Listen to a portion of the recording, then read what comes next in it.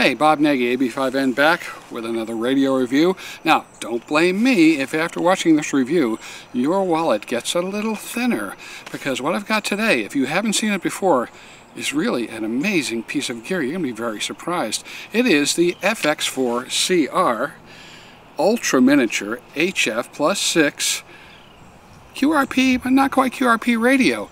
And if you haven't seen it, wow, this is pretty much a shocker. So, as much as I don't like supporting China taking over the world, when a piece of gear is made by an individual in China and we're directly, going right to them, I feel a little bit better about it. This is I think it's called BG2FX. That's the FX. YU is his name, and he's really responsive, and this has been a really positive adventure so far dealing with you and with the community and this radio. So it is a SDR based. You'll see its resemblance to a lot of the SDR radios of today.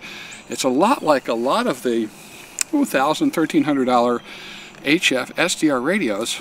It's just this big, and it's not really QRP at 5 watts, it's 20 watts and usually exceeds that power level output, and that's a 6 dB pop from 5 watts. So that with a good resonant wire antenna up in a tree, and you actually can be heard instead of just not really heard that much at 5 watts. So, and of course I always suggest using resonant antennas rather than tuned antennas. At the lower power levels, it just seems to me that the transmit efficiency is better with an actual resonant antenna. I happen to use folded dipoles. So let's take a look at this marvel of engineering. First, check out this handy dandy case it comes in. It's sort of like a Pelican case, but a lot lighter duty. Everything fits in there real swell. And even if you add heat sinks on the top or the cooling handles that now YU sells for this, you can modify the box for the rig to fit in there. So let's take a look at the radio's form factor and layout. It's made of really thick aluminum and has a really hefty feel to it. It's got a little bit of weight. I've added heat sinks on the top to dissipate heat when used in high duty cycle applications like digital.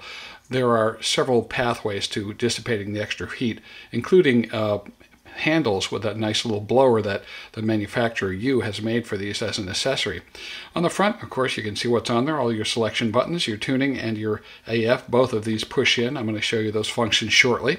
But on the left side, we've got the phone's output and speaker output as separates. These are different Z outputs, so they're provided as separates here. Standard microphone input over there, BNC antenna connector, other side.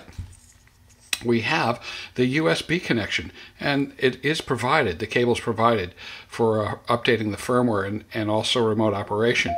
The CW key input is over here, and PTT out. This is for keying external devices, amplifiers and such, but it does require a buffer transistor on the way out. We've got a RC kind of power connector here, like radio controlled. I think it's an XT or XT60 connector, really high current, and if you need to, you can make an adapter going to Anderson power pole or anything else. As I'm going to show you, I've attached little pop-out legs to the back over here that are from cell phones, and they just double sticky tape glue on the back, but it's nice because when you pop them out, it holds the radio up just at the right angle for operation. So that's about it as far as I/O and such. And even if you attach these top fins on here, it did fit into the box that it came in. I like the blue. It comes in 3 colors, by the way. Bright sunny day here, in the mid-50s. All right, so let's take a look at what all the buttons do over here. Let's turn down the volume.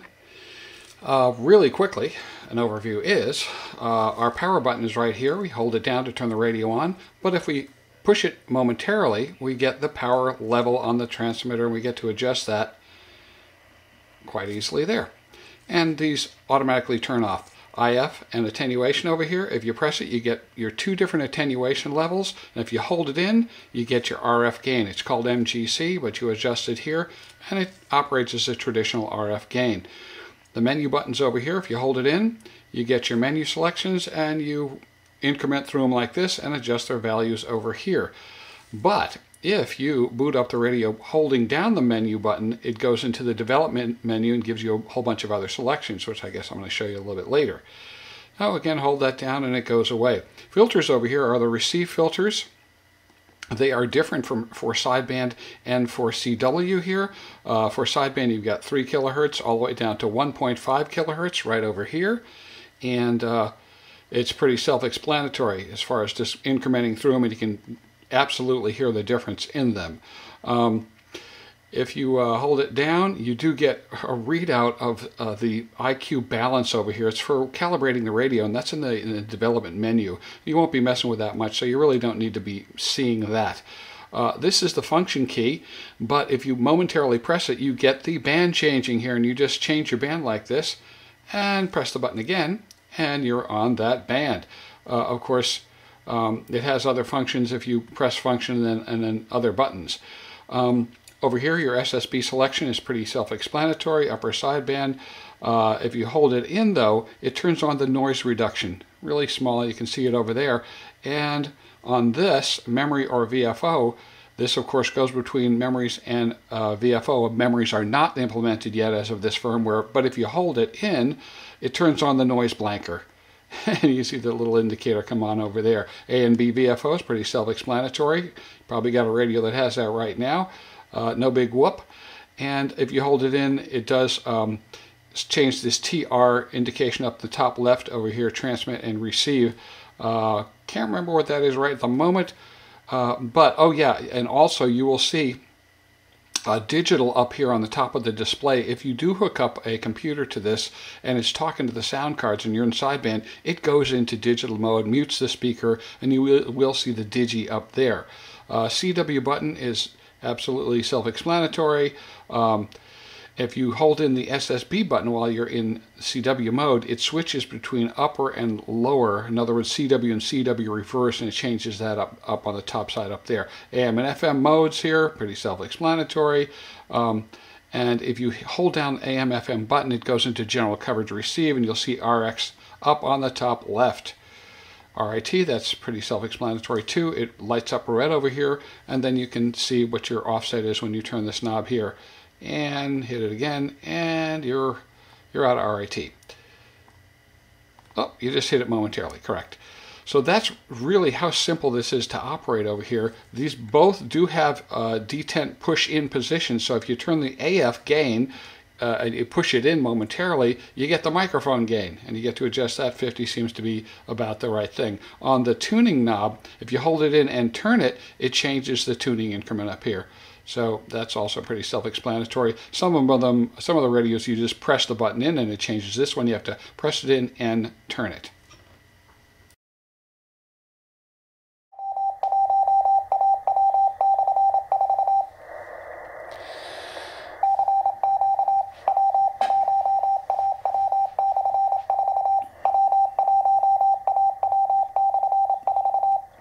Go over to CW mode here. That was in sideband mode. So retune them in.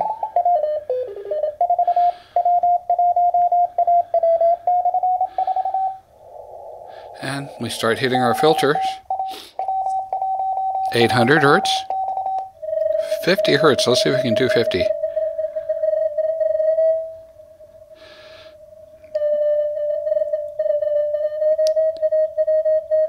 There we go. It's usable. 100 hertz, 200, and let's go to 300, 500, and 800 is the widest you're going to get on the CW mode. It's also reversible as far as the upper or lower side on CW, or what they call CW reverse. Ahí en ese túnel de riñón, ¿verdad? Mike, I think you're about a 58 here in the park, over. Okay, great, thank you.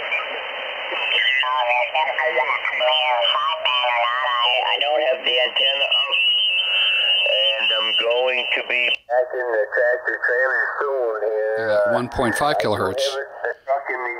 1.8.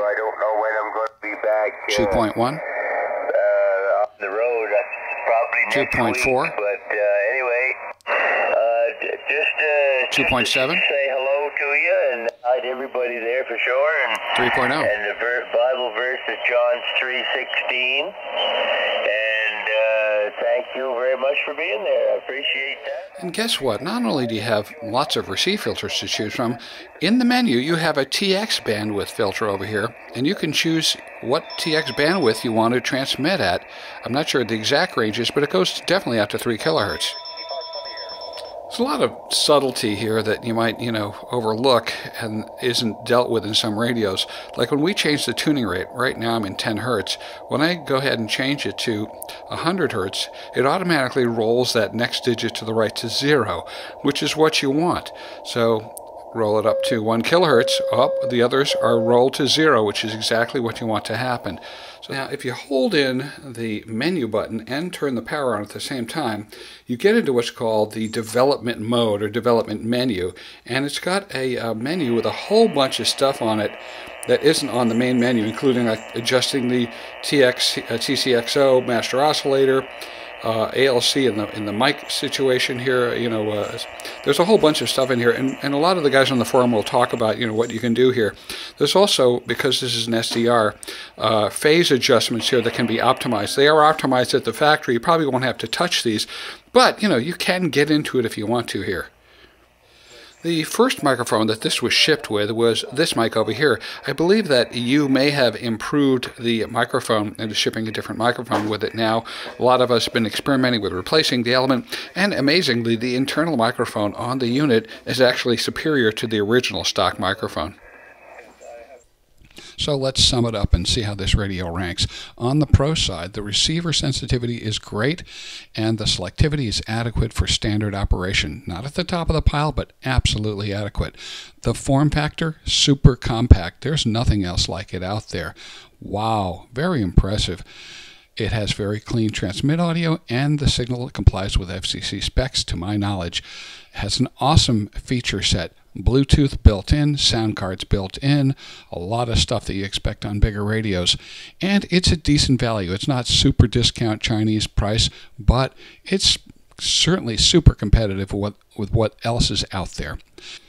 The fellow who makes this, BG2FX, Yu is his name, is super supportive and responsive. He's using the Google Translator, but it has not been a problem. So we're able to give him input. He updates the firmware, and we have a really good interactive relationship. And the forums around this radio are very active.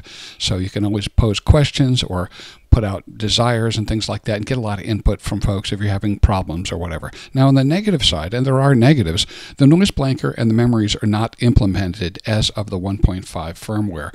Noise blankers generally aren't very good anyway. The noise reduction is implemented, and a lot of us are saying we don't need memories. As well, we don't want to tax the processor in there any more than it already is. And it doesn't talk to PCs well yet over the USB connection. Now, people are working on this, Yu's working on this. Some progress has been made. I don't have the latest data, but it's getting better. We users on this radio are beta testers, so when you get this radio, you have to interact with the forum and the maker and try to make it better. So it's a new cutting-edge item. And it can overheat if you're on digital modes running higher power. So Yu has made nice handles for the side with a blower on it for heat sinking, or you can add your own.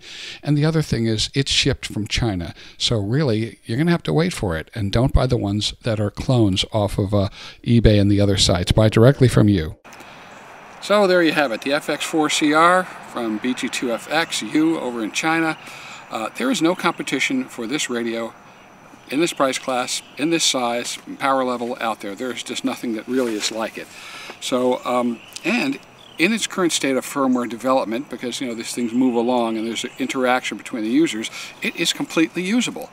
As I showed you, there's a couple things that are not quite implemented, but really it's completely usable. I bought one of these, and I have no problem suggesting this radio for other people at its current stage. We're no longer at the early stages here. So anyway, I hope you enjoyed that. Take care. See you next time.